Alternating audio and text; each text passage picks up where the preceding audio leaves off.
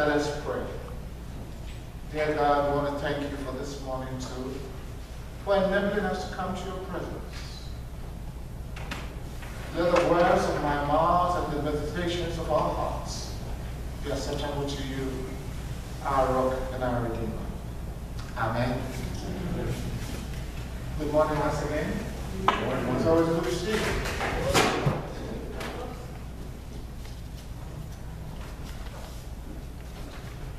It is always good to see you.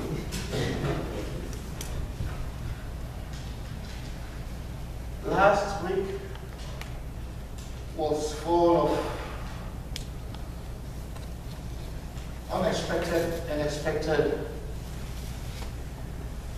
events, times. We all expected that the new president would be inaugurated, and indeed he was. But on Wednesday, we never expected that our beloved Terry would leave us.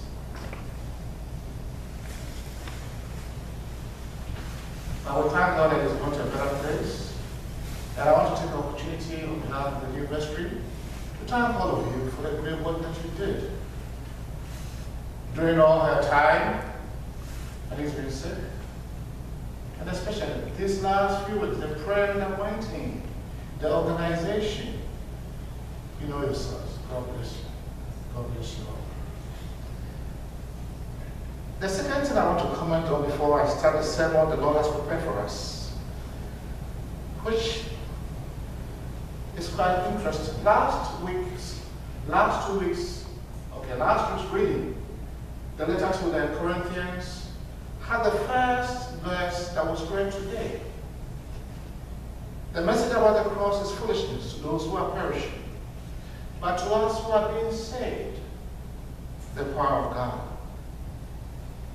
And I want you to reflect on this. What does the cross mean to you? What does it mean to you? For those who are perishing, it's foolishness. But those of us who are being saved, is the power of God which keeps us alive and helps us in our journeys. I don't know about you. In those days, the Greeks, the Jews, demanded signs, and the Greeks desired wisdom. And from Africa, where I come from, I believe they desire miracles. I don't know about America. What does American people want in these times? But it concludes that if any one of us will boast, we must boast that we are Christians and we have the Lord. We must not boast in anything that we have, but boast in Christ. What is the meaning of the cross to you? This morning, the Lord is going to remind us and guide us to 8 blessings that we must start taking steps, acquiring, using them here, and getting extra benefits when we go to heaven. Our guide to 8 blessings, the sermon on Mount Sinai, the Beatitudes that I just read in the Gospel. The teachings of Jesus Christ were very simple, but they were unique and innovative at his time, and they are still the same. His word has not changed. Jesus began teaching during the time when the Romans were in power and they have occupied Palestine. And at that time, in the Jewish families, culture, and traditions, there were 4 groups of people: the Pharisees, the Sadducees, the Essenes, and the Zealots. And all of them presented a different viewpoint of their religion. So denomination or denominationalism did not start from today. Everybody is trying to portray his understanding of religion. What did the Pharisees want? They demanded strict observance of the Mosaic law expressed in the Torah. The Torah is the first 5 books of the Old Testament. And Moses gave a lot of instructions there. And the Pharisees want everybody to observe it. The Sadducees were mainly from the priestly families, strictly accepted the law of Moses, but rejected the oral tradition that goes with it. After Moses, a lot of oral tradition came along, but they didn't like it. But they believed in the resurrection of the dead.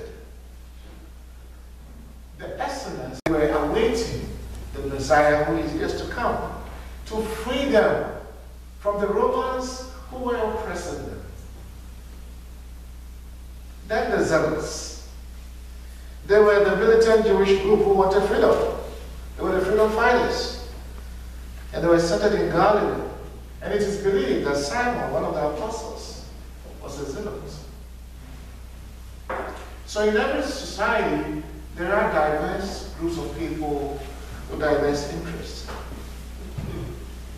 But this morning we are talking about 8 blessings. And we want to compare it to the 10 commandments given to Moses on Mount Sinai, the same place. Thou shalt not do this, thou shalt not do that, thou shalt not. They were all warnings. But we are talking about blessings this morning.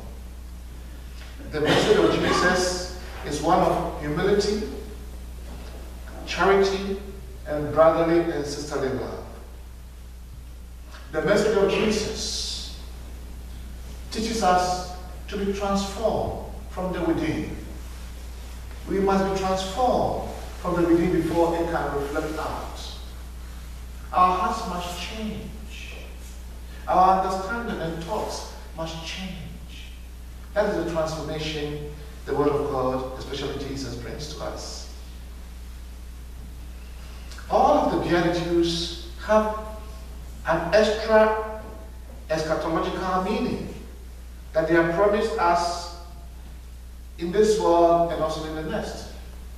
But if we have to benefit from it, then we must start practicing it from here. There is a great theologian by name St. Gregory of Nyssa. He lived in Cappadocia in Asia Minor around 380 after Christ. And this is how he described the Beatitudes. Beatitude is a possession of all things held to be good, from which nothing is absent, that a good desire may want. Perhaps the meaning of Beatitude may become clearer to us if it's compared with opposite. What is not a Beatitude? What is not a blessing? Then what it is? The opposite of a Beatitude is misery. So if you are not enjoying the blessings, then you are in misery. Misery means being afflicted unwillingly with painful sufferings. How do we get these 8 blessings? Blessed are the poor in spirit, for theirs is the kingdom of heaven. Who is poor in spirit? The one who is humble. The one who admits their strength and weakness. They don't think they are better than others. They don't put a false macho image. They don't always have their own way. They admit to God and to others that they are also human and they need help. They are not too concerned about what they have or don't have, but are willing to share with others. That is humble. Pride is the opposite of it. Blessed are those who mourn, for they shall be comforted. And I believe that this is the time that I have to also say a few words about Terry. I didn't know Terry just like I didn't know most of you.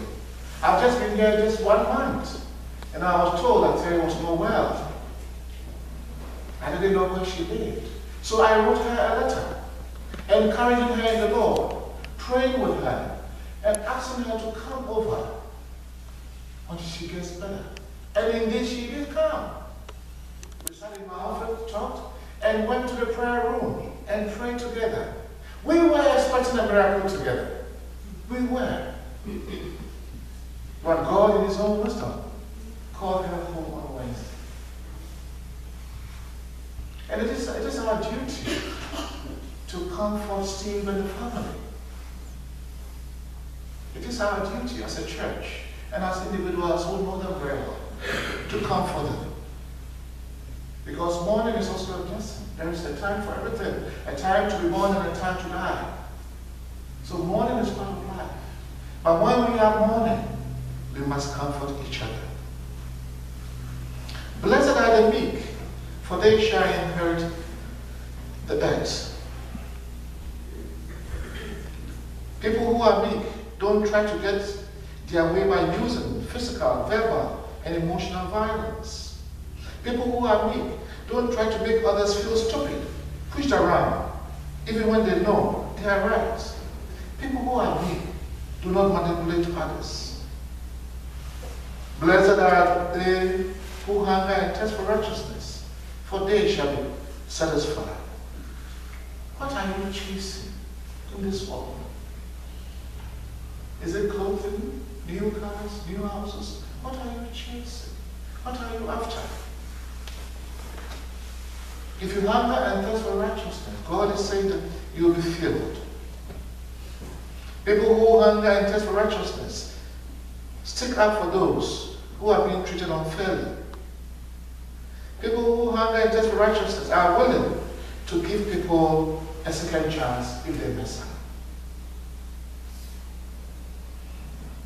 Blessed are the merciful, for they shall obtain mercy. People who are merciful are willing to show mercy and forgiveness when someone does something wrong. As a matter of fact, it's part of our prayer. Forgive us our trespasses as we forgive those who trespass against us.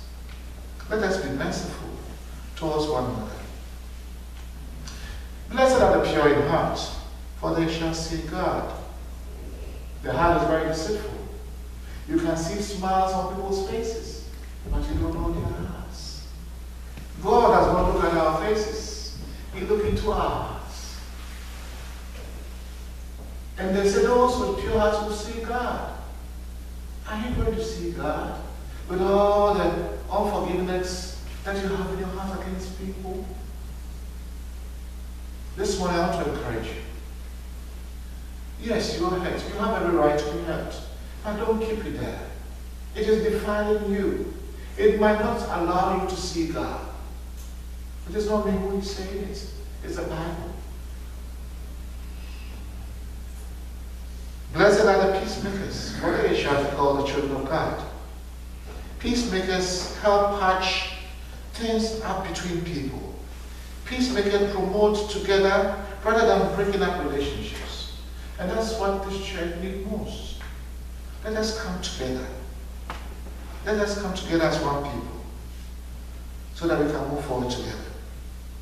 Blessed are those who are persecuted for the sake of righteousness, for theirs is the kingdom of heaven. A lot of people will be saying all sorts about you because you're a Christian. Oh, you are the only one who comes to practice. You are the only one who will do that. They will be talking all sorts of things about you. But don't worry. Your blessings are and your rewards are already in heaven. People who are persecuted for righteousness' sake are not afraid to stick up for people and things they believe in, even if others will make fun of them. Let us always do what is right, so that it will be said of us. In our time, we saw the funeral Terry had yesterday because of who she was. Even when she was sick, she will come and make sure that there is coffee and all the things that we need in there. During the week, she will come quietly. She will go shopping and bring them there. So when you see a funeral where people are standing outside, then you know the kind of life that they led.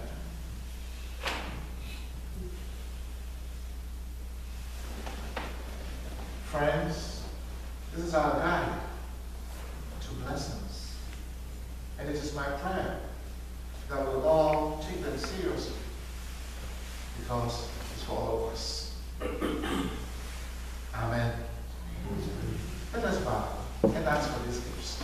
Bow your head in prayer and ask God to give you these gifts to receive.